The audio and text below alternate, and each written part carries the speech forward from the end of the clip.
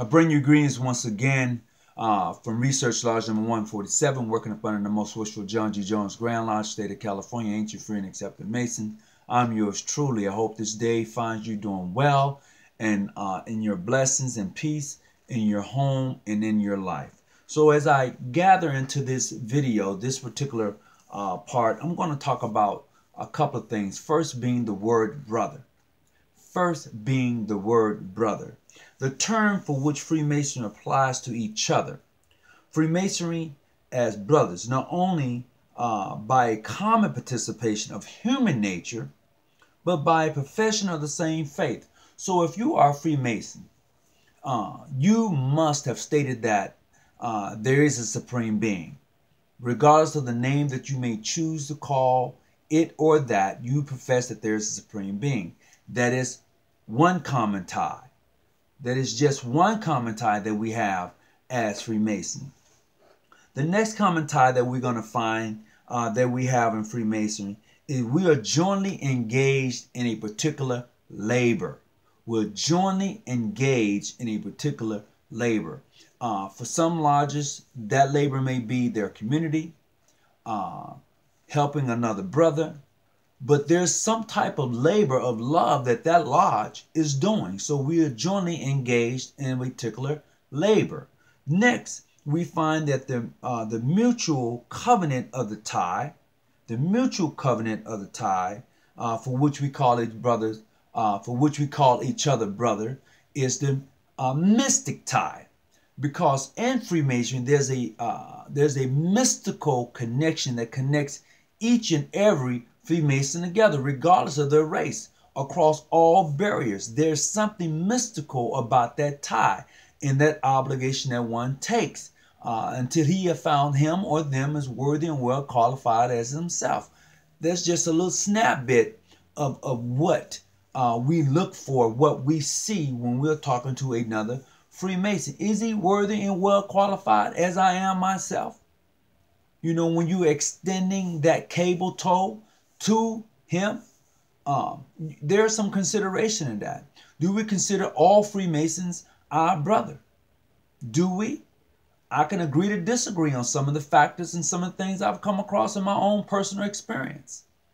You know, and that is to be seriously looked at when you are traveling as a Mason, when you are on this journey as a Freemason. Do you consider every person that you come across in the Fraternal Order of Freemason your brother? Do they all uphold that obligation as you do? Do they take it seriously as you do? Do they really put their heart into it as much as you do?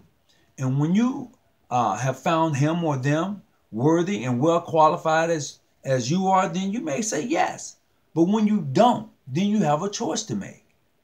You have that choice to make. So that word brother is a very serious word amongst Freemasons, but yet it is given out and is said so, it's just like nothing. No one, do anyone really take it serious when they are looking and calling another person brother? Next, let's look at brotherly love, relief, and truth. We all hear it all the time. Brotherly love, relief, and truth. That motto of this great fraternal order. How many of us really uphold that? How many of us remove the stereotypes that we may see and we hear away from that and really take heart to what that means? Brotherly love, relief, and truth. Regardless of your jurisdiction, regardless of your membership to whatever jurisdiction you may be in, that crosses all barriers. But I know most of us, or some of us, may find that not to be so.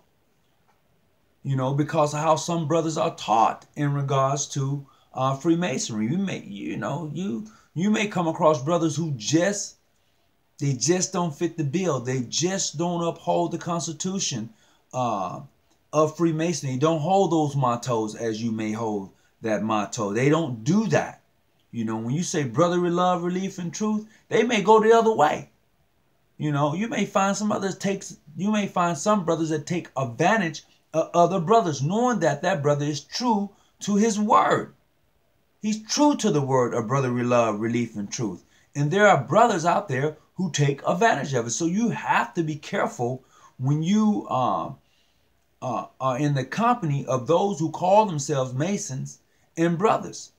You have to be cautious. You have to really sincerely take a look at, who they are in this whole thing of Freemasonry. Are they truly prepared? Are they worthy and well qualified? You have to ask yourself those questions when you're dealing with that individual. I know I do.